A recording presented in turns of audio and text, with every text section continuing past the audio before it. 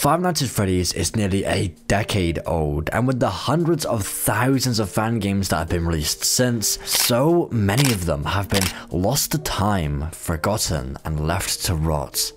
But this is POPGOES, and since its first entry back in April of 2016, it has become a titan in the fan game niche, becoming one of the only 5 games to be a part of the prestigious Fazbear Fanverse initiative. And also,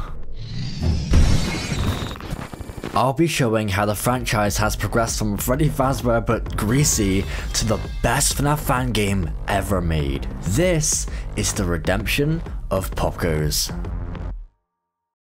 Picture this, it's 2015 and FNAF 3 was just released. The internet has already torn it apart, decoding the secret messages and finally discovering the good ending. And the community loved it, but shortly after, Scott Cawthon posted this image, a hat, the original Freddy Fazbear hat. At the time, the community thought this was the end of the series. The hat had been put down for the last time, with the trilogy finally getting its conclusive ending. That did not last long, but this gave a small indie developer at the time an idea. This is Kane Carter, and while you might know him for other reasons, he is a 25-year-old game developer based in the UK. And after he saw this image, he wondered about the future of the FNAF timeline. What if the hat was sold at an auction and somebody else took the reins of Fazbear Entertainment? So 15 months later, after 6 programmers, an entire rewrite of the story, and creating the definition of development hell, Kane announced the release date, April 1st, 2016.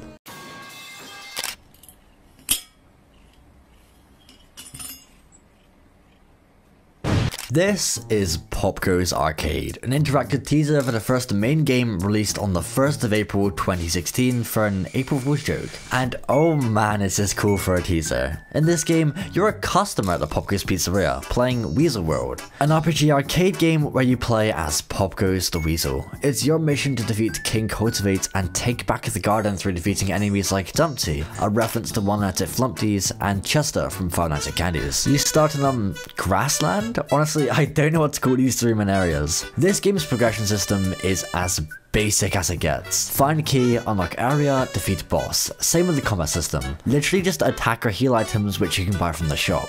Also, we're so close to 10,000 subscribers, so you know what to do. But when you defeat Dumpty in the second area, you'll approach a crossroad. If you go up, the music begins to fade away, with something being just out of view. Until you can now collect a white key, and if you go back to the main area and use it on this door, you'll find this. And if you then head up to the wall here, you can just clip through it. Eventually, you'll find the FNAF 3 minigames, Mango's Quest, Balloon Boy's Air Adventure, and this.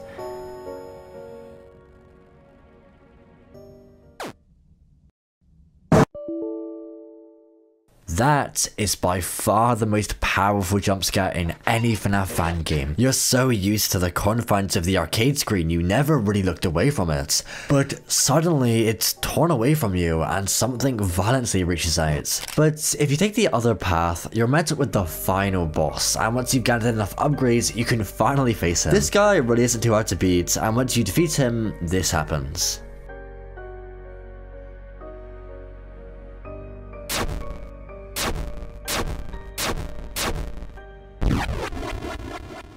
Oh, and by the way, this game kind of fucking sucks. It's just a teaser game, so it's not meant to be some Cyberpunk 2077 of FNAF. Is this game worth it? But the pixel art is really rough in some areas, and there is no indication that these are interactable items. The gameplay is walking, that's like half the game, and the controls feel so clunky. It feels like a PowerPoint slide.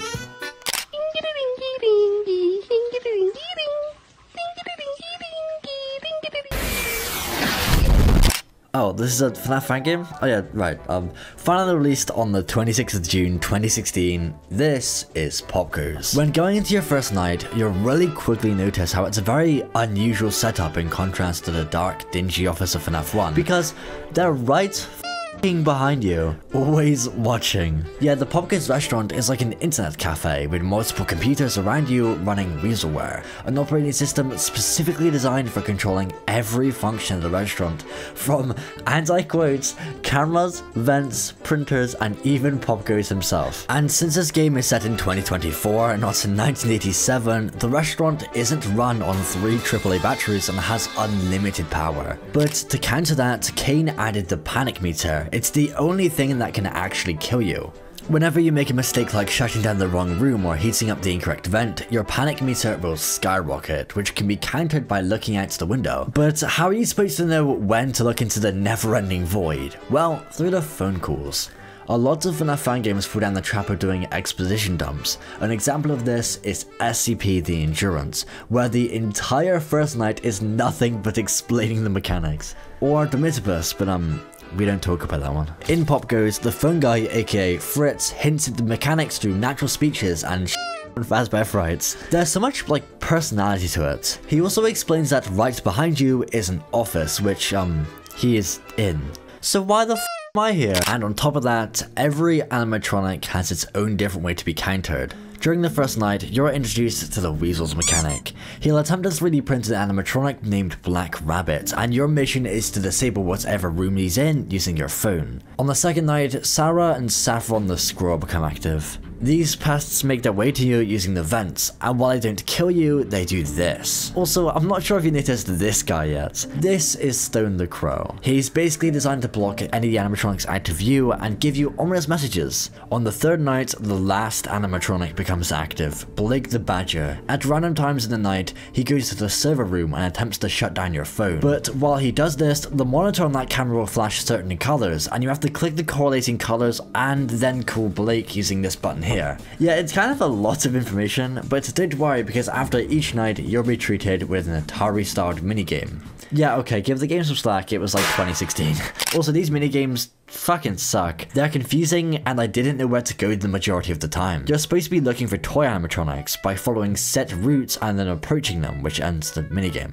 Also, night 6. This night isn't really different than any other night, aside from the end. This is basically the bad ending. How do you get to the good ending? Did I tell you this game took place after FNAF 3? Well, if you find all the encounters of this guy in every night, you'll unlock a special minigame and this.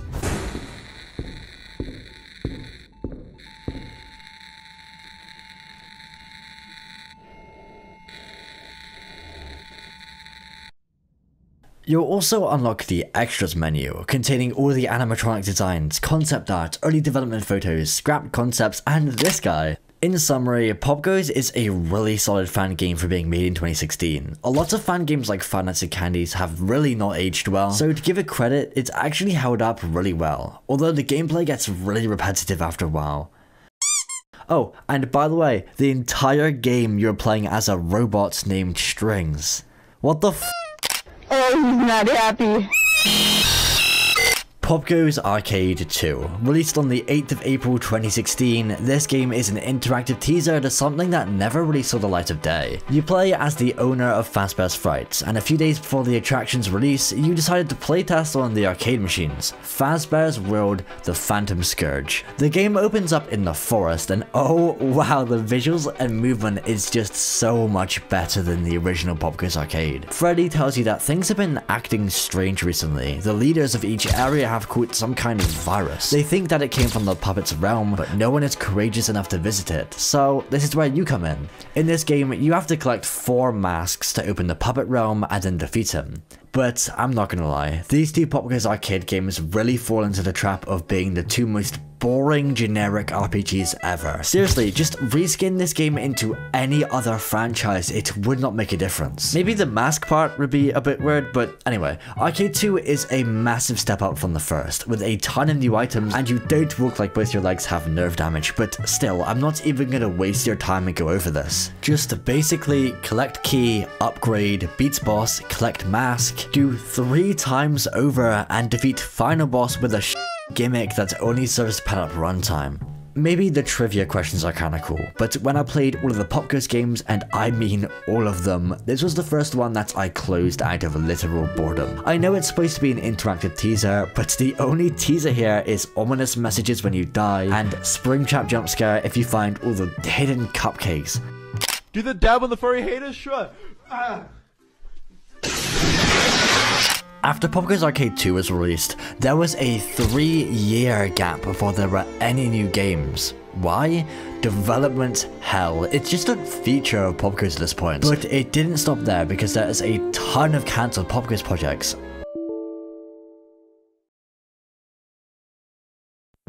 POPGOES 2, a continuation of the grave ending from the first POPGOES, being not even based in the restaurant, but instead being based in your house? POPGOES Encore, a sequel to the original 2015 version of POPGOES that was supposed to be a tower defense game, what the f. POPGOES Silent Night, an extension to the original 2015 version of POPGOES. That's literally all we know. POPGOES Reprinted, a cancelled hybrid project of a remake of POPGOES and then another attempted POPGOES sequel which was supposed to be a finale to the series. And finally, POPGOES Finale, a cancelled compilation of 3 POPGOES Reprinted minigames and to be a final send-off to the series. Until LSF Development, a main developer, just kind of vanished. But you might be wondering, why didn't I talk about the story of any of these games? Why did I completely brush it off when talking about the original POPGOES? In my past few videos, I've showcased the entire thing at a surface level because I'm far too lazy to do anything more than just that. Well, because in early 2020, Kane Carter uploaded a GameJolt post announcing that he's rebooting the whole franchise. Every game up to this point is being entirely remade, including the lore. So, on the 1st of April 2020, Kane teased a remake of the first POPGOES arcade game from 2016. And after a whole 2 months of waiting, on the 12th of June 2020, it was released. And this marks the beginning of the redemption of POPGOES, because this is the masterpiece of POPGOES Arcade 2020. With over 15 hours of gameplay, incredible visuals, and one of the best indie game OSTs ever composed, I went into this game completely blind, and I think it's safe to say that POPGOES Arcade 2020 is almost perfect in every way. So, let's start at the first part of the game, the Dead Forest. The game opens in the garden, the main hub area for POPGOES Arcade. You first have to head to the inn and talk to Sarah. This is where you save your game and basically get told what to do and where to go. She tells you about how someone or something is draining the life of the surrounding forests. The North Forest has already fallen, with it becoming a barren wasteland filled with hostile enemies. But, of course, it's been locked behind a gate that needs 3 keys. So, over the next 2 hours of gameplay, your main mission is to defeat 3 main bosses, Chica, Foxy, and Bonnie, by talking to the residents, upgrading your stats, and finding secrets hidden within forests. Now, the gameplay right now seems like just a walking simulator, right? Well, this is where the main gameplay loop of POPGOES Arcade kicks in. This is the bare bones and simple yet amazing combat system. When you first start, you only have attack, block, and a few simple items available to you to the shop. But as the game progresses, you unlock special abilities like jumping over attacks, a powerful hook, and the ability to dig for a random item. Not to mention the sound effects that make each attack feel like an actual impact. Anyway, in each area, there's a variety of enemies growing in strength as you progress. When you first enter a new part of the forest, the enemies in there feel impossible to overcome, with each fight being a challenge. But as you progress, you can suddenly beat these enemies without using items and even one-shot them by the end of the game. After you've defeated each boss and collected all 3 keys, you can now enter the Dark Forest. Here, you have to fight Balloon Boy, and after you defeat him, you realize the gates are locked and you need 3 more keys. But this time, something is different. The beams in the sky have grown stronger and the animals are rampant, with them having over double their initial health. Each boss you previously killed has risen from the dead, so it's your goal to defeat them again and shut down the beams in the sky and save each sector of the forest. So, you've finally made it. You've made it to the castle. But when exploring it, you might notice a loose brick in the wall.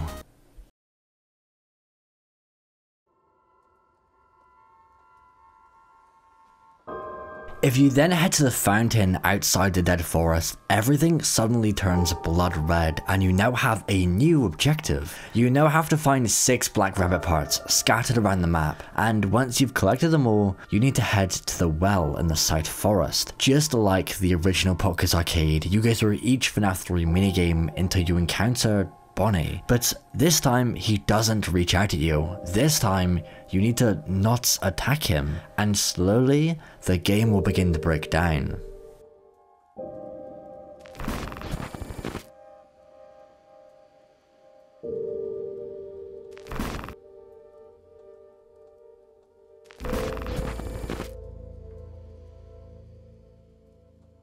You are then sent back to the castle, where you can now fight the final boss, the mastermind behind it all. This is Dead King Freddy.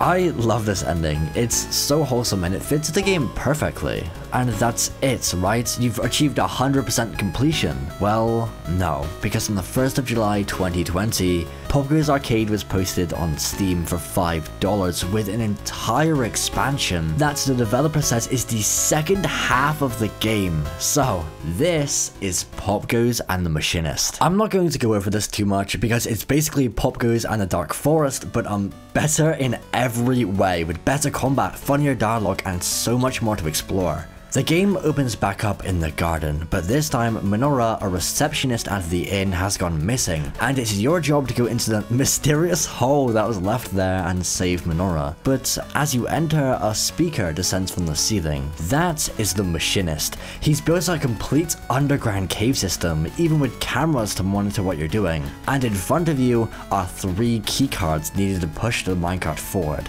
So, you know what to do. This game is mostly about finding those keycards by defeating 3 bosses and eventually the Grand Machinist reveal. I think this is really well done, with multiple teasers on who the Machinist was. It kinda reminds me of the Avengers Endgame posters. Anyway, the Machinist, the final boss of POPGOES Arcade. When you get to the area, it's revealed to be Morse the Mole, a reference to an old scrapped POPGOES 2016 animatronic. He basically has all the same attacks as you, but with a laser beam that slowly builds up with each dig. And once you've gotten him to low HP, he will send out a prototype of Minora he was building and fully heal. And after you get his health down one more time, he'll finally be defeated. I love how in his final speech, it's almost like he is aware he's a scrapped concept. Could things have been different? And that is the final POPGOES game before Evergreen.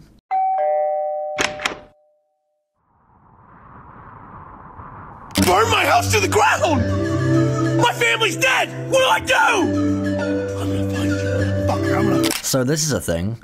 Released on the 3rd of April 2023, MyPOPGOES is a Tamagotchi-inspired teaser game for Evergreen. It opens up with you, aka Bonnie Glade, in an attic. Your father asks you to go retrieve a toolbox, but you stumble upon an old chest that conveniently was in the middle of the room glowing. You open it to find a Bonnie mask, a Chica plush, and oh my god, Freddy Fazbear but marketable. The real meat of the game is having to keep the tiny weasel's hunger, thirst, and music bars as high as possible. And if you don't, he dies. After each day, they go down faster and faster, with day 5 actually being too difficult. But after you beat it, it skips 15 years ahead, and this cutscene plays.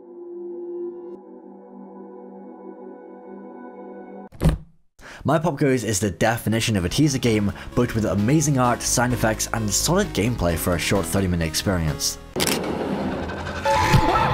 Okay, that actually scared me. Alright, this is the big one. Revealed on the 1st of April 2020, POPGOES Evergreen is the long-anticipated remake of the first main POPGOES game, shown to have completely remade gameplay, environments, and oh wow do the models look so much better. I mean, the original ones weren't like awful, but this is a glow up. So far we've gotten a lot of teasers, so I'll quickly go over everything we know so far, starting with the new models. Like I said, these look so much better, with each one having a more textured, less greasy design. Also, the environments have got a massive redesign, with incredible lighting and attention to detail, especially the office. But what if I told you that you could play a version of Evergreen right now? Because if you buy POPGOES Arcade on Steam, complete the entire thing to 200%, you get this ending screen.